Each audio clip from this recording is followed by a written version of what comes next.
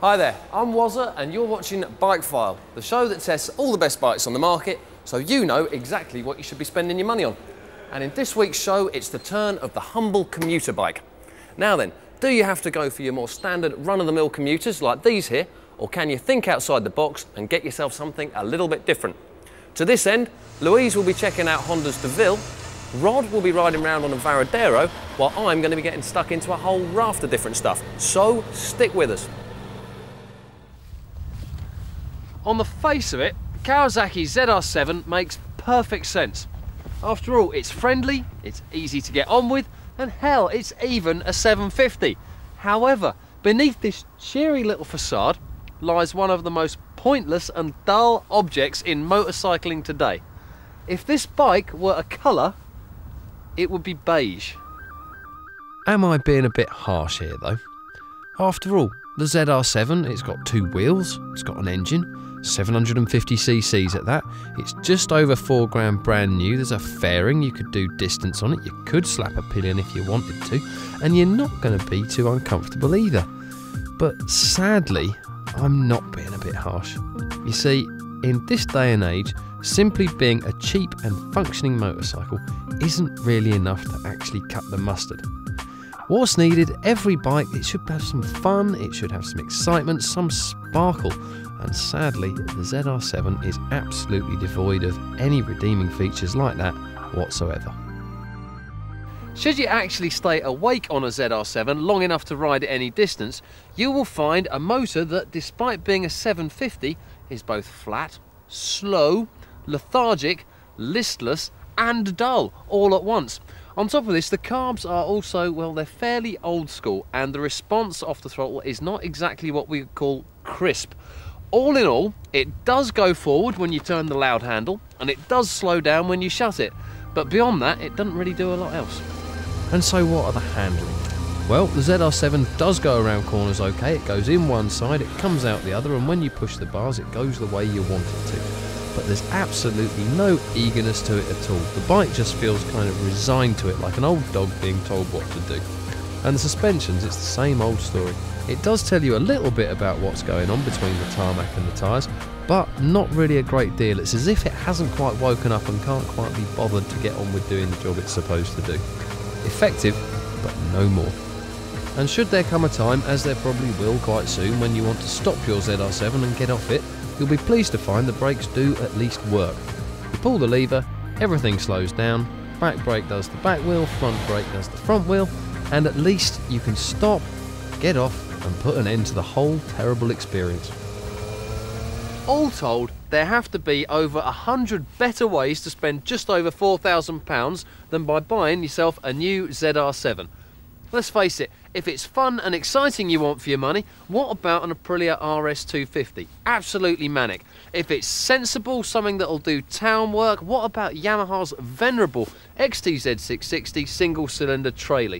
And if it's just a pure unburstable beginner's bike with a bit of fun and zip to it that you want, what about a Honda CB500? But what can I do? I'm stuck with this and it's time to go home.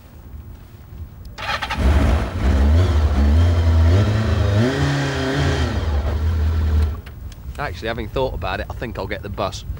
Anyway, I shall leave you with the scores.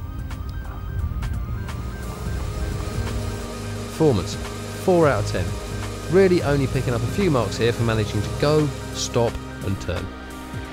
Styling, 4 out of 10. Bland is being kind, but at least that little fairing does help a bit. Reliability, 9 out of 10. Sadly, this bike will probably go on forever. Value for money, 4 out of 10. There are many better options for spending your money on if you want a basic motorcycle than this one. Street cred, 0 out of 10. Not a hope. Well, thankfully, that is now the end of the ZR7 for this episode. In the meantime, here's Louise with a Honda DeVille. Cheers, Wazza. You know, these days of super light, super quick sports bikes, it's so easy to get overtaken by the notion that you have to be Colin Edwards or Valentino Rossi to enjoy bikes. We're bombarded by performance figures. We're encouraged to do track days. And we're led to believe that riding can't be that enjoyable unless you're on the latest super fast R1. But fact is that many thousands of bikers out there enjoy a more leisurely ride. They don't want to rack up thousands of miles with their knees up to their ears. They want to arrive at their workplace or their weekend retreat in a more relaxed mode, feeling calm and settled, having had an enjoyable, comfortable ride. And it's bikes like this, the Honda DeVille, that can deliver that kind of ride. Honda had taken note of the fact that many couriers had adapted the popular NTV 650 to fix a fairing and panniers.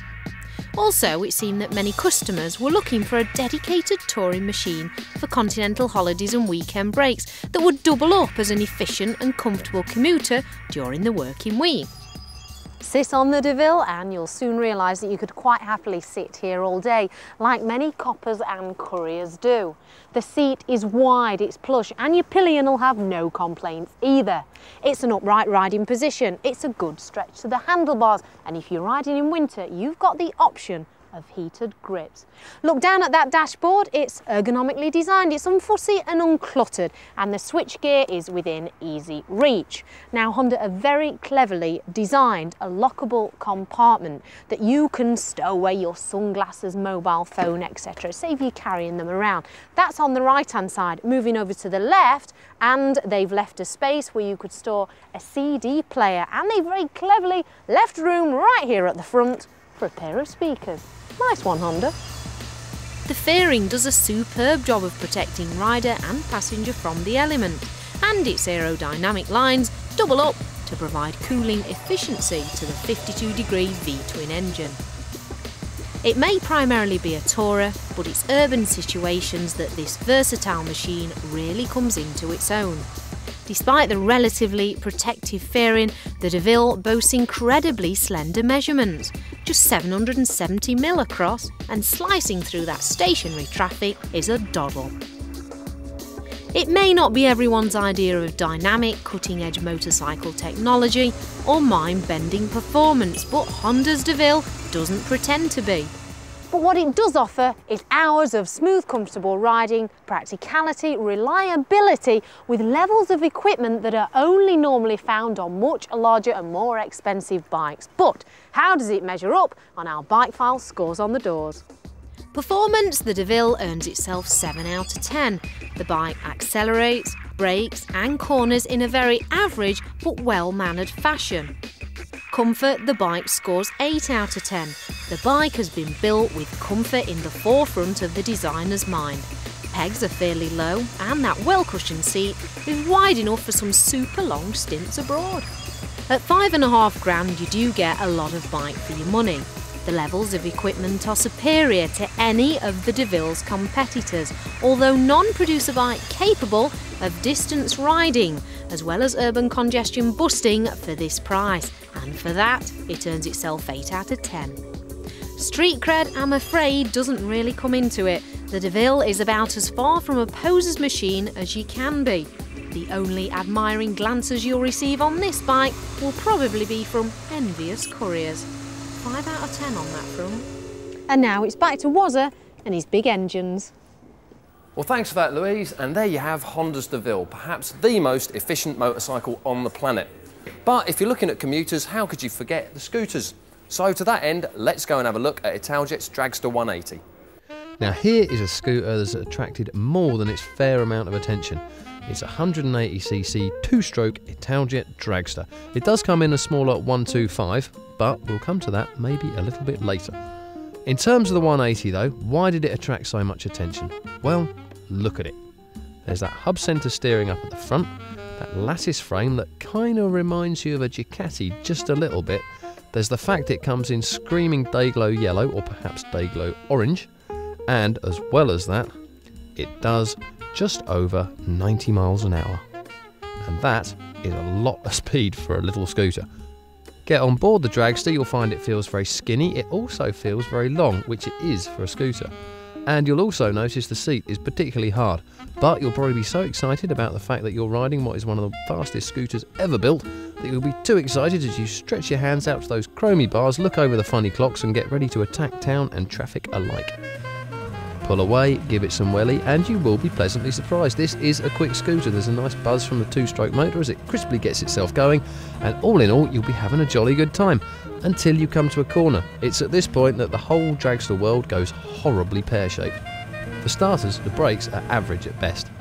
But assuming you have managed to slow down enough and are ready to go into the corner, the next thing you'll find is the dragster has no inclination whatsoever to go from upright to leant over. Get some muscle involved, you'll finally get the thing over, teetering on its little wheels, bouncing about the place, and you'll then discover that it also feels like it's hinged in the middle and wants to sit up at the slightest hint of a bump anywhere on the corner. The overall experience can only be described as terrifying. Best bet is to back off, go slow, and enjoy the straight bits. Unfortunately, they're not all that enjoyable because this is a scooter after all. And should you spend some time in the saddle on the dragster, you'll also find it's very, very uncomfortable. It's a funny tall riding position for a scooter, and the stretch of the bars is actually quite a long way. Also, the fact that clever rear shock that's mounted in front of your feet doesn't actually really do a great deal, and the fact that the dragster has small wheels, like most scooters, means that every single bump and ripple that you go over in the road is transferred straight through to your backside and your lower spine. This is not a bike for old people, I have to say. And nor is it particularly useful, which is something that scooters should be. The dragster may look very good, but where's the space to put your shopping? There is an under-seat cubbyhole, but it's not big enough to get a helmet in, and nor is it very big that you can get that much shopping in it either. But now, it's time for the scores. Performance, 5 out of 10. The motor is an absolute little stormer, but sadly the handling is next to non-existent and the brakes are distinctly average. Styling, 7 out of 10. Certainly looks cool, but that much form over so little function really shouldn't be allowed. Reliability, 2. Not really a long-term prospect whichever way you cut it. Value for money, 2 out of 10. There are so many other better scooters you can buy for the money. Street cred, 6 out of 10. The kids are going to think you're cool, and you're going to have plenty of time to be admired when you're parked up at the side of the road having given up on riding the thing. So there you have it, Italjet's Dragster 180, possibly the best looking and worst handling scooter on the market at the moment. And if it ever came to having to choose between one of those and a Honda DeVille, I'd take the DeVille any day of the week because it actually works. Anyway, that's it for part 1, but please join us again in part 2 when Louise will be giving you all the tips you need to buy a commuter, and I'll be riding Suzuki's V-Strom.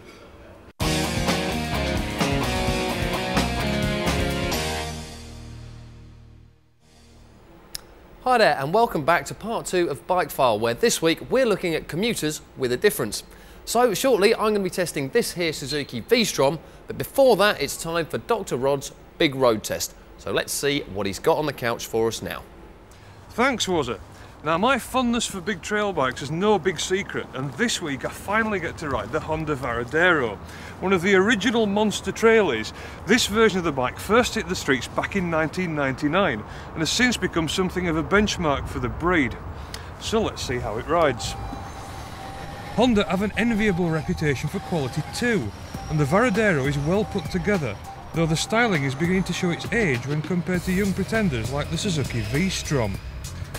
With 95 brake horsepower on tap, the Varadero pulls like a train, and the proven geometry makes it a lot easier to handle than it may look. Once you've clambered up on board, you can sling it about with ease, and ridden with spirit you could surprise a good few sports bike riders.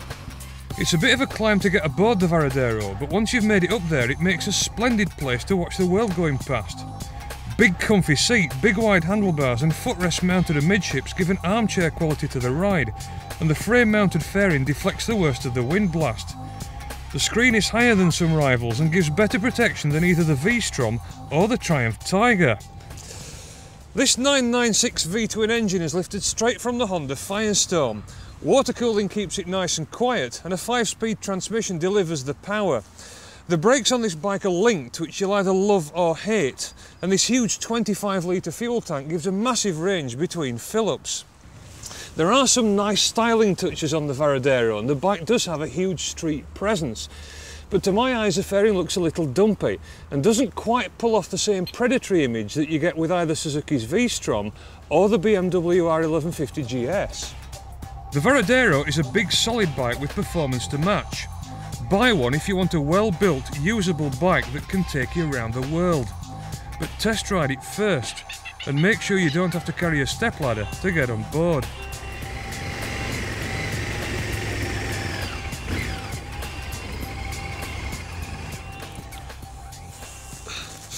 Despite the dumpy looks and rather strange colour schemes, I like this bike a lot, but making a choice between this and a Tiger or a V-Strom is a tough call.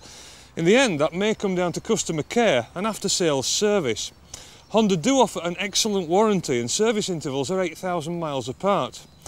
You pays your money, you takes your choice. So, how does it score? It's a good performer, it goes well and has a suspension and brakes to match. I'm going to give it a solid 7 out of 10 for performance. Turning to comfort, I don't think you can beat this riding position for serious long distance riding. It has to score 8 out of 10 for comfort. Street cred now, and here the Varadero is beginning to show its age. It's big and imposing, sure, but plonk it next to a V-Strom and it lacks that aggressive edge to the styling that sets a bike apart. Sorry Honda, only 5 out of 10 for street cred. This bike has been in production long enough for any minor faults to have been refined out of the design, and it's well thought out and well put together. I'm going to rate it at 9 out of 10 for reliability. And now, back to Wazza. Thanks for that, Rod, and now here's Louise with all the best tips so that you can land yourself a decent commuter. Slice through that stationary traffic like a pro. Leave the car drivers behind in the urban sprawl. City commuters are the envy of them all. Well, regarded by some as bland bikes, the city commuters are one of the most useful, practical bikes on the market. But are they as dull as some of them look? City commuter, practical mid-range motorcycle with practical running costs, easy to ride, easy to maintain and easy to insure. OK, so the styling fairy wasn't generous with some of these bikes, but does it really matter when you're the one making the progress with the traffic? A smooth, manageable engine is ideal for low-speed manoeuvres, which are normally required for city slicking. But how practical are they really? City commuters are usually cheap to insure. Tax is usually only about £15 per year, depending on the CC, up to 125C, good for 80 miles per gallon. So you're getting your fuel economy, cheap tax, cheap insurance, good form of cheap transport. Most of these bikes are tall, which is ideal for seeing over the traffic and picking your route through the middle of it all. The sit-up and beg riding position is comfy. The screen provides adequate weather protection, and with some handguards fitted, you should be nice and cosy even in midwinter. But will it get you to your workplace every day? From nurses to policemen to city types of solicitors and bankers and that sort of type, there really is a large cross-section of people buying these things now, which is good. Well, providing a black taxi doesn't get you first, these bikes should get you to work with the minimum of fuss. They're practical, lively and make commuting a joy. Well, at least a bit more fun. Once upon a time, in a land far, far away, well, actually it was Japan, some clever men in white coats decided it was time Suzuki had a big V-twin sports bike in their lineup. And so they set about creating a 1000cc V-twin motor. And it was an absolute perler. It had loads of bottom end, it had a great gearbox, it even had a bit of top end thrown in as well. Sadly, the chassis that they wrapped it up in to create the TL1000S never quite made the grade. It cut it quite well at the track, it was a good sports bike, but it did have a tendency that some owners found to tank slap itself into the nearest ditch. Sadly, this generated a lot of bad publicity, and after more bad press than Michael Barrymore, the TL1000S bit the dust, along with the subsequent R. All of which left Suzuki with this great engine, but nowhere to put it. So what could they do? Well, one of the great things they've done is create this here, the V-Strom. And in this, I think they've found a very good home for the TL lump indeed. First things first though, I wouldn't recommend you take this bike off-road. Essentially, it is an off-roader in looks only. Head for the hills on one of these, and rather than bounding across the surrounding countryside, you're liable instead to become a part of it very quickly as you slither into the nearest ditch in an ungainly heap. There's a genuine 100 horsepower to be had out of this slightly detuned TL motor in here. The only thing that's really missing is that zinging top end that the old TL had. Otherwise, you've got a really lovely strong mid-range with a good bit of bottom end. All of it very accessible and easy to get to. Only thing you'll want to do is steer clear of the sort of 50-60 mile an hour mark in top gear, because it'll vibrate that much it'll probably shake your fillings into your lap. Otherwise, you've got all the power you could need to go up to about 130-135 mile an hour should you ever feel the need. None of this quite compensates for the looks. Quirky it may be, but as far as I can see, All that Suzuki have done here is take a look at Yamaha's oddball TDM 900, then have a go at recreating it themselves, blindfolded and with their hands tied behind their back. But looks aren't everything, and beauty is all in the eye of the beholder, so without further ado, let's go to the handling. Well, you'd certainly never call it excellent, but it does have a certain basic charm about it. The forks, sadly, are a bit on the duff side, bouncing about largely with a mind of their own and feeling undersprung and underdamped, but unless you're hard on the anchors, they do an alright job. Otherwise, the rest of the chassis shot combination holds the Suzuki together well enough to let you get reasonably energetic with it and actually have a bit of a giggle. So there we have it, Suzuki's V-Strom.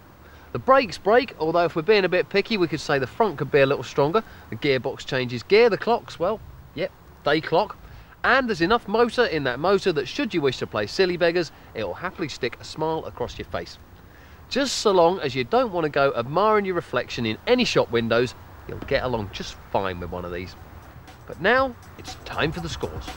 Performance, 7 out of 10. The motor is what really makes this bike an awful lot of fun, and the handling package is very competent too. Styling, 5 out of 10, and that's being generous.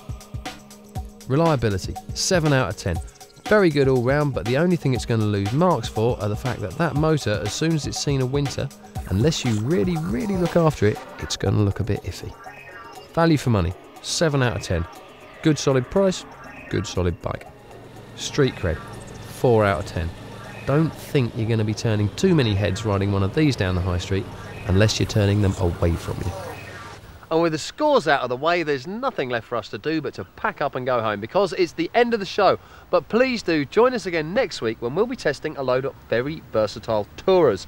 In the meantime, I'm off home for an early night and a glass of warm milk.